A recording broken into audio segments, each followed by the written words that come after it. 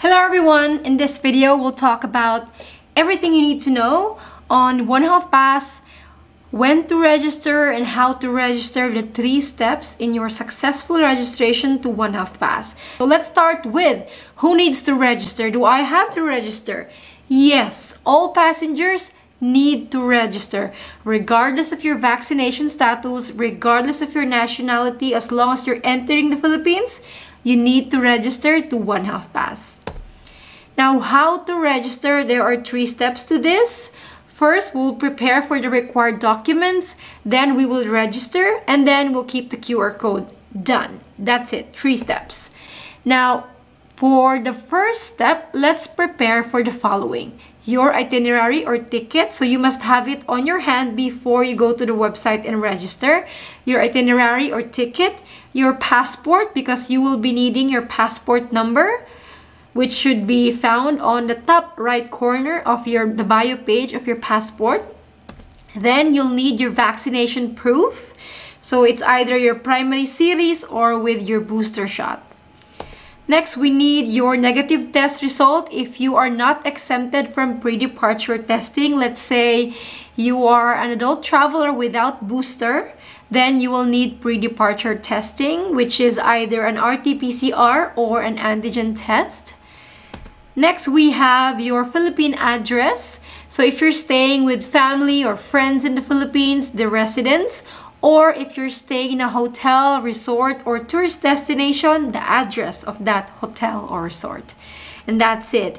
In summary, your itinerary or ticket, your passport, your vaccination proof, your negative test result if you don't have a booster, and then your Philippine address.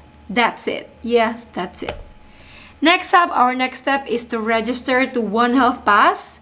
So to register, you have to go to onehealthpass.com.ph. This is the only official government website.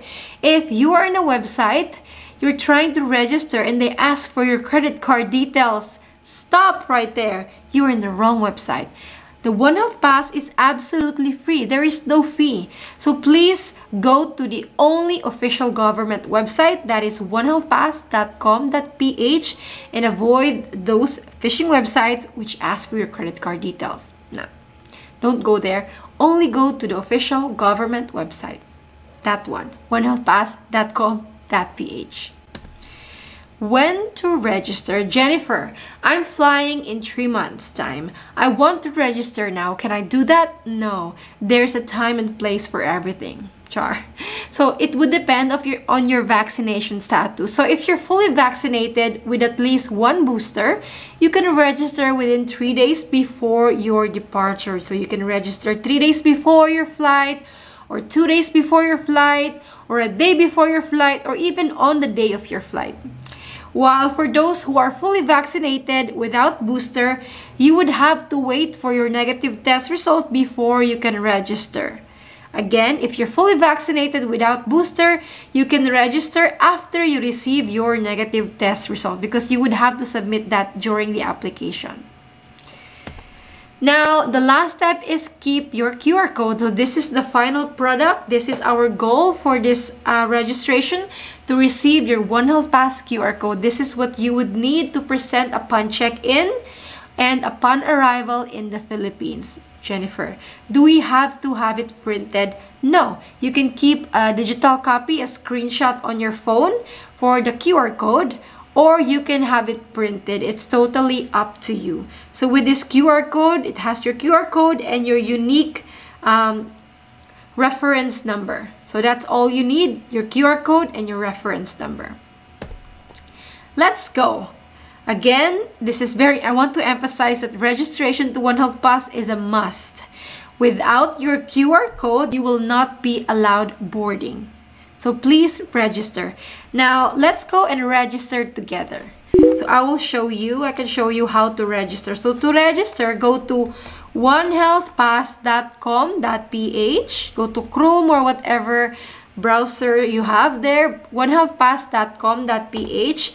I find Chrome to be the best. You can register using your phone or your tablet or your computer. Right now, I'm using my laptop. Okay. So when we open the site, there is a warning. It says here it mentions here those who are exempted from pre-departure testing.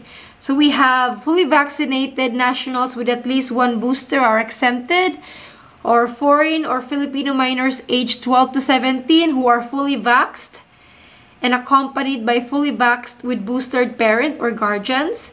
And then we have foreign or Filipino minors aged 12 below, regardless of their vaccination status, who are accompanied by fully vaccinated with boosted parent or guardians. So let's click that I understood and let's go OK. So we have here the website. Let's click register. This box here that says 1, click that one, register. Alright, another note, just click OK. And then another note says here the symptoms for monkeypox. So guys, don't travel if you have any of these symptoms, except for headache or back pain. It's pretty normal. But if you're showing signs, you know, get that doctor certificate. But if you have no symptoms, just click done and close. So before we go ahead to answer the questions, we must be aware that the information here are collected by the Department of Health. It is important for our contact tracing. You are responsible for the information that you're going to put in here. Make sure that they are true, complete, and correct. Alright, let's go ahead with the first question. When is your departure going to the Philippines? When is your flight? So for example, I have here a ticket I want to show you. Where is that one? This one. So this is flight number leaving LA on July 12, arriving in the Philippines on July 14. So my departure date is July 12. So July 12. When are you arriving in the Philippines? Go check your itinerary. It would show there. So arrival in the Philippines is on July 14. Alright, July 14. Next is select type of port of entry, airport. Then we have to find our airport of arrival or entry. So some people have questioned, where is your port of entry? So for example, if you're coming originally from the USA, then you have a layover in Singapore. Then your final destination, your port of entry is Manila, and your final destination is Bohol. Manila is your port of entry because it is the first airport you are entering the Philippines, and it is the airport where you will be cleared by the immigration. So that is your port of entry. In this case, that is Manila. Alright, and then the question here says, select port of entry, which terminal? Is it in terminal 1, 2, or 3? So then you would have to check your itinerary. It would be mentioned there. So for example, this one, Singapore to Manila, it says here, terminal 3. NAIA terminal 3. You see it? This one, I want to emphasize. Here, it's mentioned here. Yeah, this one. Terminal 3. So let's find Terminal 3. There you go. Next up is arriving as passenger, crew, aircraft passenger. What is our classification? We are foreign nationals. Have you been vaccinated for COVID-19? Yes, a vaccination is a must for entry to the Philippines.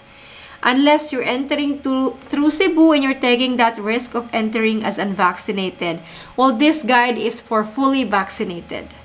Now we have vaccination card. If you're vaccinated overseas, which most of you are, select national vaccine card.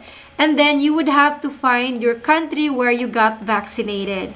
So for the purpose of this video, I'm going to choose United States of America because that's where most of my viewers are from.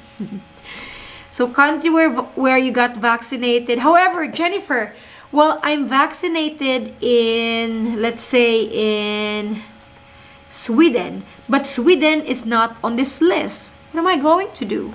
Well, there's an option, other country not listed above. Select that one if your country is not on the list. Simple. Alright, but for the purpose of this video, I'm going to be using white CDC card, so US. Alright, let's go click next. Alright, here we are in the One Health Pass registration platform. Before we proceed, it's important to know that all the fields in red All the fields in red and with asterisk must be filled out or answered. So for example, questions like last name, you can't leave it blank. Okay, you need to put an answer. Otherwise, your registration will not be successful. So let's start with personal profile with your last name. So Jennifer, the name that you should put in here should match what's in your passport. Go open your passport and whatever is in there should match in your One Health Pass. So here we have the passport of Obama, Michelle Obama here. Okay, but I'm not going to be using her name. So we have last name. All right, last name, your first name. How about middle name? So normally in the Philippines, under the Philippine regulations, for single women and men, the middle name refers to the surname of the person's mother. I understand that in most countries, they don't have that in their passport. Like there's no middle name here. It doesn't mention the last name of your mother when she was single. So for foreign nationals, you can just leave it blank. Anyways, there is no red asterisk there. So we just leave it blank if you don't have middle name in your passport. Then we have suffix, sex. Unfortunately, the Philippines only has 2 options. And then we have your birthday as it is written in your passport. It should match. Start with the year so you don't have to do it all over again. And it will automatically show your age, and then your civil status. Are you married, single, divorced? The nationality, if you're American, it's an A, American. And then occupation, what do you do for a living? So we have agriculture, airline crew, professional, housewife, entertainer, diplomat, clerical or sales, student, retired or pensioner, worker or laborer not stated, or others. I will be choosing others. And then passport number, please go get your passport. So you will be needing your passport number. I'm going to put random numbers here because this is just for presentation. Then we have country code. So this is talking about your mobile number. So depending where you are in the world, you have to put in your mobile number. I'm not sure about the mobile number in the US. Sorry guys, I'm just gonna choose a random number here. So just write your contact number there. Okay. Then we have email. Email should be active, should be something that you have access. Then we have educational attainment. I know it's weird. Why is the Philippine asking about my educational attainment? Sorry. I don't know, but just answer it. You know, Philippines in their forms. So we have less than high school, some high school, vocational, college. Okay, I'm just going to choose high school. And then permanent country of residence. Do you live normally in the Philippines or in the US or wherever in the world? Just find your country there. And then country of birth. Where were you born? Alright, it's an alphabetical order. Just find it. Then where do you live normally? Permanent city of residence. I'm going to put Los Angeles.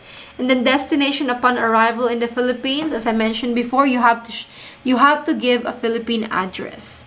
So where will you be staying in the Philippines? Simple. Are you going to be staying with family or friends? Then use residence.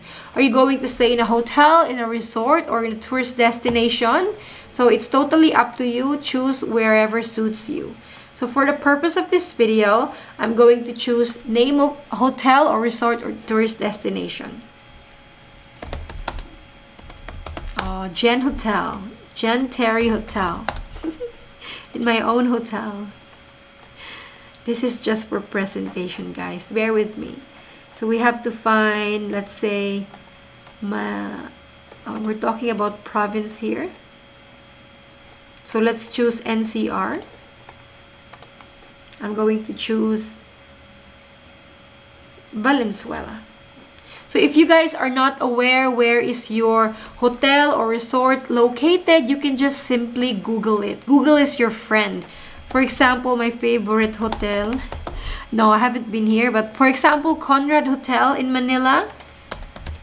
Where is it located? Just Google it. Or sometimes you can find it in the hotel's email to you. Or here, Seaside Boulevard, Pasay, Metro Manila. Something like that. Or you can email your hotel to ask about the province and municipality.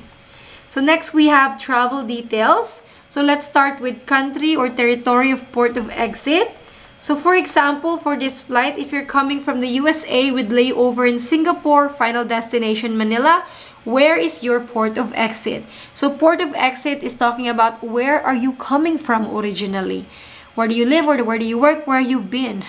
So for the purpose of this video, you're coming from the USA. So ignore your layover countries. Port of exit is talking about where are you coming from originally. Okay, so that's United States of America. Let's find it. Yep. Then airline name. So for example, this flight, for example, Singapore, Los Angeles to Singapore via Singapore Airlines, and then Singapore to Manila via Singapore Airlines. So your airline name would be the airline that you will be using to fly to the Philippines. The airline that will be landing in the Philippines. So just assuming that I was flying with different airlines. Let's say from Los Angeles to Singapore, I'm flying with Singapore Airlines. And then from Singapore to Manila with Scoot, I will be using Scoot because that is the airline I'm flying to land in the Philippines. Okay, but for the purpose of this video, since my flight is booked under the same airline, it's Singapore Airlines. I just want to make that very clear. I don't think I have made justice. For example, you're flying United Airlines. For example, US to Korea. And then from Korea, you're flying Korean Air, Korea to Manila. So the airline name that you would be using for this question, airline name, would be Korean Air. Okay? Because this is the flight that's landing in Manila or in the Philippines.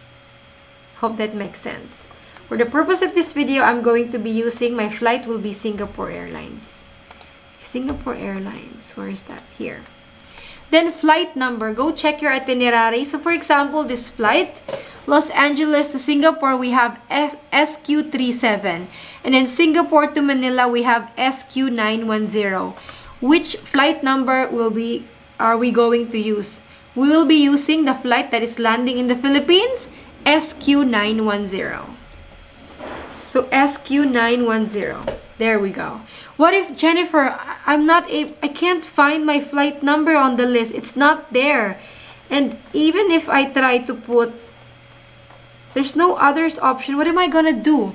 So if you can't find your flight number in the options, you have to go back to airline name and then select non-commercial flight. Again, if you can't find your flight number in the drop-down option, go back to airline name and then select non-commercial flight. So we have that sorted. If you can't find your flight number, choose non-commercial flight.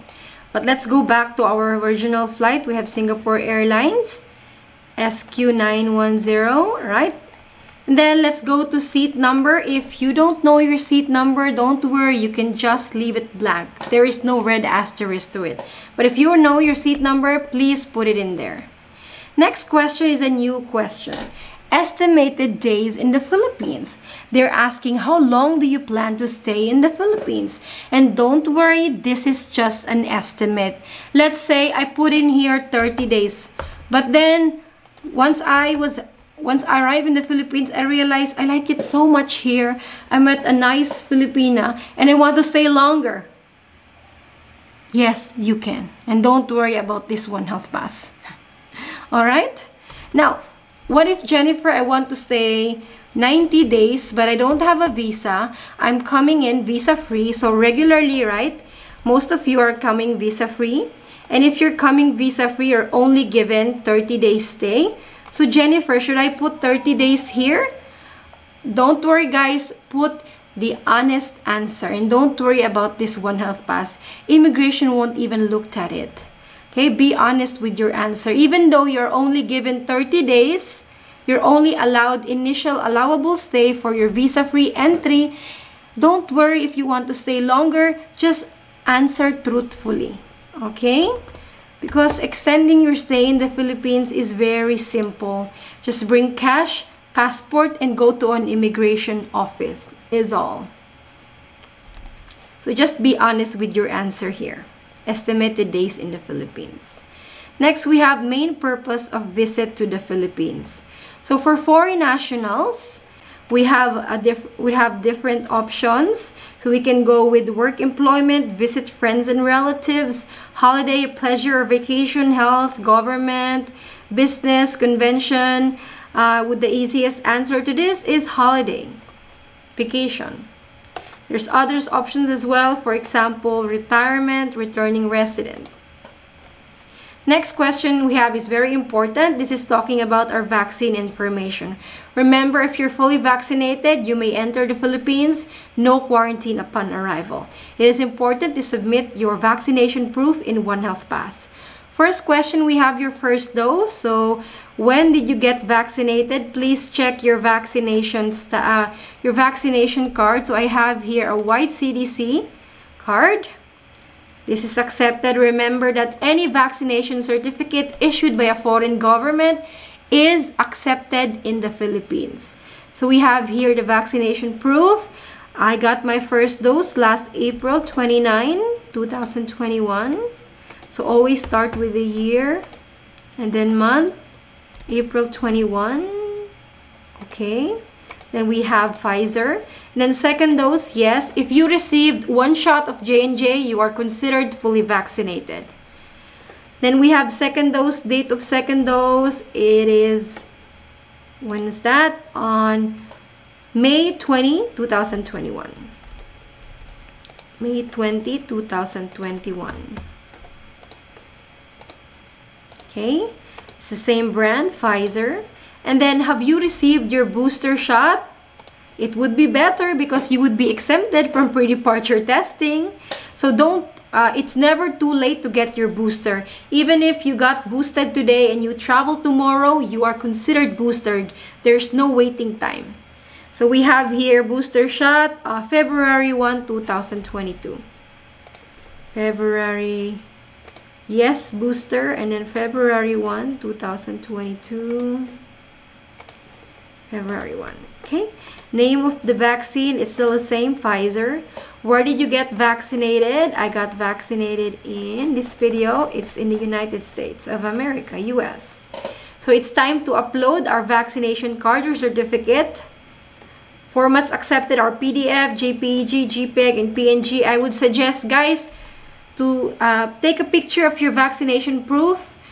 Picture is the best because it's not a heavy file. If you submit a PDF file, it may exceed the 5 megabytes limit. It may not be accepted. A picture would be a better format, or a screenshot if you have it on your phone. Okay, white CDC card, I have it here. Next is upload proof of booster. So I've already uploaded my white CDC card with my booster information. Should I just re-upload it or answer no? As for me, I will just re-upload it to avoid any trouble. And it's important that they have the information of my booster shot. So I will just re-upload it since I have it here in one card. Okay. Choose file. CDC card with booster. Alright. Next question, we have your countries traveled. So first, your country of port of exit, that would be the US. And if you have layovers in other countries, so for example, this flight, I have a layover in Singapore. So I'll put it there, Singapore. So all countries where you've been for the last 30 days, just put it in there. There are 4 boxes here. Next question is your health declaration. Have you been exposed to a known, probable, or confirmed COVID-19 case for the last 14 days? Have you developed any symptoms? Were you swabbed? Or were you exposed to a person diagnosed with monkeypox? Yes, no, or unknown? As for me, I think it's no. And then clinical information. And don't worry guys, if you have been exposed, as long as you have no symptoms, you're fully vaccinated, you shouldn't have to quarantine. But the safe answer would be no. Please don't travel if you're sick. Next, we have clinical info. Have you been sick in the past 30 days? Yes or no? If you answer yes, you have to declare what symptoms you encountered, such as diarrhea, fever, sore throat, anosmia, I didn't know that's how it's called, loss of smell, back pain, rashes, COVID symptoms, serious COVID symptoms. So as for me, I don't think so, no.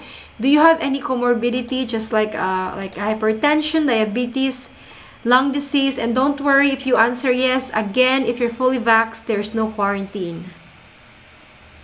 And if you have a valid test result, if you are required to show it, if the test result is valid, there's no quarantine. Now, if you develop any symptoms from the time of registration until your arrival, you must declare it to the quarantine medical officer at the airport. So please take care of yourselves. Do not get sick. So that is all the questions that we have here to agree with the terms and conditions. That we agree that all information is true, complete, and correct. That we authorize the Philippine government to collect our data, and that if ever, let's say they found that we have COVID symptoms, we will be sent to quarantine. Like if you have fever and cough, please don't travel. And then that is all. We abide with the Philippine rules. We click yes. We hereby attest that all information is correct and true. And then here is a box here with red text. We have to copy what's exactly on that box. If it's a small letter, then if it's in lowercase, we have to type it in lowercase. If it's in uppercase, we have to type it in uppercase. It's kind of blurry, so please get your glasses or ask help from your family. It has to be correct. 9MX NBB. I think that is all. Let's double check that we have answered all the questions with red asterisk. Okay? Because if you miss one question with the red asterisk, you would have to answer it, and then you would have to re-upload your vaccination proof. So it's really important that you answer all questions with red asterisk. So it saves you time. So yay! We got it successfully. Here we have our QR code. Once you have it, take a screenshot. Take a screenshot of that QR code. And then keep it to yourself. Save it on your phone. Alright? It's important you save it, because as soon as you have this QR code, you're good to go. This is it. This is what we need. And we can check our email to check if we have received it. Let's see. Oh, not yet. Not yet. Sometimes it happens that they're not able to send it to your email, and don't stress. Don't stress about it. As long as you have the barcode, the QR code, you're good to go. That's why I'm suggesting that as soon as this shows up, screenshot, have a copy, and then you're good to go. Jennifer, what if my flight gets rescheduled? Or what if it's changed? Do I have to make a new registration, or can I just update it? No. Guys, once your flight is changed, you must make a new registration, because travel details cannot be updated nor changed. We can only update our personal profile. So let me show you how to update. So let's go to onehealthpass.com.ph and then go to my profile, sorry. My profile. And then it asks for your last name. So put in your last name. Your transaction number is this one. The numbers below the QR code. So put it in there and then log in. Here we have, it only shows barcode, ignore that. You can edit your profile. Click edit my profile. Here, edit my profile. Click that box.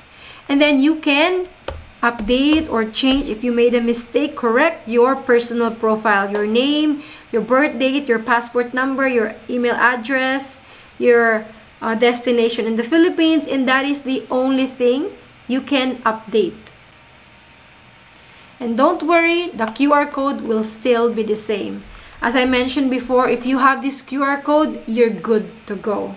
So that is all about One Health Pass. I hope this video has helped you and guided you. If you have successfully landed in the Philippines, share your experience in the comment section. If you have any questions, comment down below. I'll try to answer them. God bless you all, and if you haven't subscribed, please subscribe and like the video to support this channel so I can keep on making travel updates. I'll see you in another travel update, guys. Stay safe and God bless. Bye.